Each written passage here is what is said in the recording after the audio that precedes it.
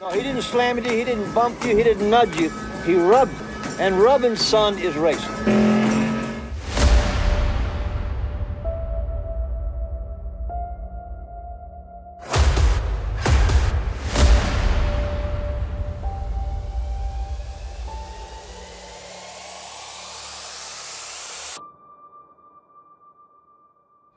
All right, folks, we're here. Mooresville, North Carolina. One of my bucket list items I wanted to do. Of course, you already seen the thumbnail, Days of Thunder, summer of 1990. Tom Cruise, Nicole Kidman, Fred Thompson, who I've already done a video on my channel. Go check it out. I'll put a link down in the description. Y'all can check that out for me. I'm here with one of my favorite people today. I'm gonna go ahead and bring him in because I want him on the whole video. Scott on tape, my man. What's up, everyone? So, we're gonna go. We've got a filming location here in front of us. This is kind of it's kind of an odd, you know. It's crazy. This video, there's not a lot of locations, and the ones that there are very spread out and really inaccessible because most of them are racetracks. Days of Thunder was an oddly received video when it came out. I looked on the internet and it was rated like 6.1 out of 10. I thought it would have been like an 8 out of 10 personally. And so I remember when it came out. yeah, I was going to ask, like, you know, what was the feel back then? I mean, I remember when it came out, but like, Scott's from Canada, if y'all don't know. So like, back then, how was it received? Do you remember anything about that? Well, that was definitely the golden era of summer blockbusters. Was late 80s, early 90s. What was every studio? What they did was they waited for dramas, winter, big action, big screen. Would be in the summer. In 1989, I was saying before, it was known as the summer sequel. So 1990 had a lot of different types of movies that came out that summer, and Days of Thunder was one of them. Tom Cruise at the time, of course still is, was like the biggest star on the planet. So he did, this is almost a vanity project for him. Yeah. Like, it was like, what, a movie about car racing? Like, you know, after coming off of Top Gun, Cocktail, a few other movies he was doing back then. And then Days of Thunder came kind of annoying, and it's, for me personally, as a huge Tom Cruise fan, and I love his movies, I remember being young and seeing it and thinking, it's a little flat at times. There's a lot of, you know, it's a lot of just cars racing around, and it's good, but it wasn't great. And it's got Robert Towne, who wrote it, who's an incredible, Chinatown, the two Jakes. You know, he's an incredible Shampoo. He's an incredible screenwriter. Yeah. And then he wrote The Firm for Tom Cruise. The first two Mission Impossibles, they teamed up. So, and Tony Scott, who's one of the best action directors. You know, Tom Cruise is a recipe for all of its success, but it wasn't that well received when it came out. Yeah. Yeah, so like I said, I looked it up. It grossed about 160 million, which is great, but yeah, but underperformed. Yeah, but and even in the credits, it's, you know, that's Tom Cruise money. Yeah. You know, when Tom Cruise is in a movie like that, you can expect it to have. It's, right. Like Scott said, coming off of Top Gun and Cocktail and everything, Tom Cruise was banging back then. He was the bee's knees, if you will. He was doing it. Yeah. You know? Back then, it was 100 million was a success, but you were looking at 200 million for a big block. A movie would make 200 million at the box office, so it didn't live up to the expectations of a Tom Cruise movie. Yeah. You know, but I mean, it's still good, and for my age group at the time, scenes with Nicole Kidman with the sugar packet, you know, it's very, very. Learning how to draft. Yeah, and Nicole Kidman, she's this burst of energy on screen. You never seen her before. She was only in Dead Calm and a lot of Australian films. So apparently Tom Cruise saw her in Dead Calm and said, "That's my girl." Yeah. Yeah, and I mean, she lights up the screen in that movie. Yeah. And you know, you mentioned other John C. Reilly, Michael Rooker, one of the most underrated actors ever. Yeah. You know, he's good in everything. Yeah. Randy Quaid, crazy Randy Quaid, he's in it. He's great. And Robert Duvall, man. Y'all see why I love having this guy on my videos, man. He's a wealth of knowledge.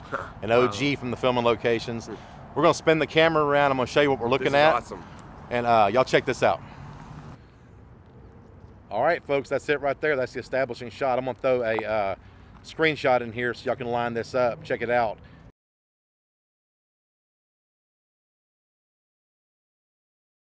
And me and Scott are going to walk down and That's what's so exciting. We get to go in. We get to go in this thing, man, and check it out. So show this. I mean, there's strip plazas and malls all the way around, and then there's bar from a movie right here. Yeah, so we're in Mooresville, North Carolina. You know, y'all may not know it, but this is like race capital USA. There's a lot of money here, and right in the middle of this big shopping center is this barn with Scott on tape. I don't think If they filmed it, they would have filmed it up there. Yeah, so we're debating on this. I'm going to turn the camera around. We're going to talk to y'all for a second. Yeah, so we were debating this, whether they filmed this in here or not. It Horrible definitely light. looks like it, and this is old, like old, like 90s, 80s. Yeah. The same wood, you can tell. But if they filmed it on this level. Yeah, and if you look at the, I'm going to put some video in right now for y'all to see. And whenever Robert Duvall is talking to the car about how he's going to build it and shave some of the inches and add a big fuel line, there's a shiny floor underneath the car, and it's got to be concrete. And I can't find anywhere, and we're literally walking through the mud here. I'm sorry. I'll give some stairs in the back. There is some? Yeah. Yeah. All right, let me turn this around for y'all. So yeah, we're going to walk back in here and check this out. This is what's cool about filming locations, folks. We talk to people all the time about this. Why do we do it? This is one of the reasons right here. Yeah. Nope, they're not stairs. So I'm not seeing any concrete in here. That's not to say they wouldn't have removed it, but there's concrete right here, Scott. Yeah, but it looks so much bigger. It's got to be way up there. This thing's so rickety, man. I don't know if I want to go up there. Look at that. Not getting up Yeah. this way. I don't know how to get up there. No, So- the ramp, it looks like maybe they had ramps. Here. Oh, yeah. That's got to be it. I wonder, could they have like polished the wood up enough or something to make it shine? Now, or lay something over top. Could be a That's, studio. yeah. Yeah, this is not great. Yeah. I mean, walking here is fine, but to get up there, I don't want to get splinters. Woo! Yeah! That's awesome. Look at that. Yeah, so I don't know. Let's go 50-50 if it's actually filmed in here or not. It's not established anywhere.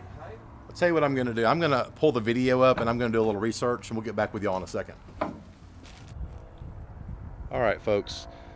Scott and I just stumbled upon what I'm going to consider to be one of my most famous things I've ever seen, because nobody else has showed this on videos yet. This is the exact spot. I think me and Scott were like the first ones to find this on video. I'm sure not the first ones ever, but I haven't seen it, and I've done a ton of research. I'm going to line up some shots here for you. I'm going to point some things out, and I'll walk you through this right here. If you notice, I'm going to zoom in a little bit. There's some wires hanging right here, okay? I'm going to show you a shot now, and you're going to see a light on the front of the barn. This is the power wire to that light. I'm almost certain of it because it's in the exact location. Well, it's got to be. It has, I mean, it has to be. Yeah, You know there's what I no mean? there's no other reason We for walked around this barn and it's all the angles match up. So we're going to move into this bay right here. This is the only bay in this whole shed that is concrete. In the video that we can tell, anyways. There's so much dirt in here. It's muddy as crap. But this whole bay right here is concrete. I'm going to include a screenshot here, and whoa, you scared the crap out of me. Sorry. A lot of snake had my leg.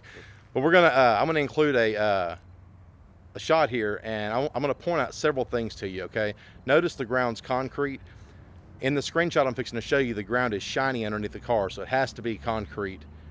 I'm gonna walk forward a little bit while y'all are looking at that and show you some more things when we get up there. So we were sitting here looking at this, trying to figure out the exact location of where Harry was talking to the car. And y'all look up to the right top corner of the screen. You see the window, the holes up there? That's going to match up exactly with the screenshot I'm showing you right now, okay? Also look at the round, I'm going to say they're probably cedar posts to be here this long. They stagger. There's a 2x6, then a round post, 2x6 round post. They go all the way to the back side of the barn. On the left side of your screen right now, there's four uprights that are leaning to the right a little bit. Notice the three beyond that on the left side of the screen. Okay, those are actually shown in the movie. You can see them. Okay, those are supports for this side of the awning over here. Now I'm gonna go a little closer right here, and I'm gonna show you the chains. Yeah, the chains are the coolest. Yeah. Well, Scott, will you go up there and point for me if you don't mind, man? These are the chains where the freaking lights were hanging, man. The lights are there. I guess I'd call them buds of the long. Yeah. They go all the way down. Yeah. And they're in the exact spot. So these were holding the lights. And the power cord goes along. Yep. Which makes complete sense. Oh man, so this is talking about geek out moments. No. Oh man, this is like one of those moments, man. We've been trying to do this for a couple of minutes. If you, sorry, I just want to say that if you were to come out here, I never say this, but if you were to come out here and see this, you can get onto the second floor. Yeah. We did. You can. No, you can. Yeah. But they filmed it right down there. That's where the scene was filmed. But it just right here when I'm looking in the back, I'm like, I want to climb up there again. I love old So farms. Scott can get up there. Scott's very nimble. Sure. A guy like me, it's not in my good interest to get up there. We're going to bring this whole barn down, and it will be a pile of rubble. But how cool was that, man? I am still like geeked out about that. I'm sorry to be so excited, but man, I never thought that I was actually going to be able to see that. Yeah.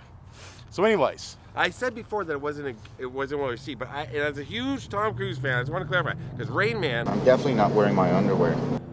Cocktail, Singapore sling the ding-a-ling. Top Gun, Goodness gracious, great balls of fire! Jeremy Garth, I'm not gonna do what you all think I'm gonna do, which is just flip. four of my favorite movies. Days of Thunder I still loved, but it wasn't my favorite. Yeah, and so for me, I'm from the South. Racing down here is kind of like college football. I'm not a huge NASCAR fan, but I keep an eye on it. When this movie came out, it's like Top Gun to me. We were watching some clips a minute ago, and I told Scott, I said, man, this crap makes my hair on my arm stand up. No, you said it gives you a bone. See, I figured I was just going to get off. And then he said, look at it. You weren't supposed to know. Cut that out. But anyways, no, I'm not. I'll cut it out. All right. But, so we have a good time, folks. Yeah. But I'm going to pause because I want to cut that for a second. Mm-hmm. Okay, so what I'm going to do now, we're out here having a good time, man. I'm going to take y'all to Hendricks Motorsports Car Museum, and I'm going to show y'all the car that was built right there, okay, by Rick Hendricks' team, well documented. Can't believe I found that, man. Y'all check this out.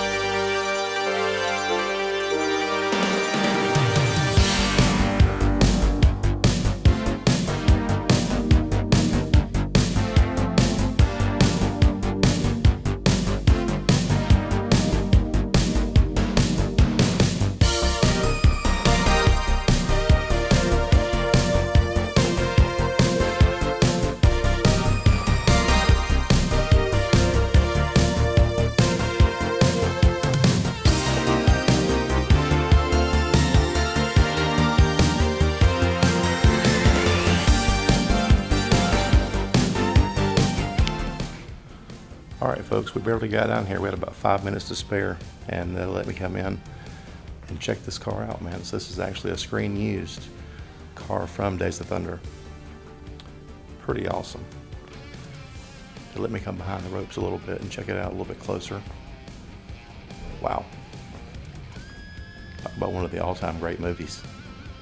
To be this close to that car. There's photos in the back.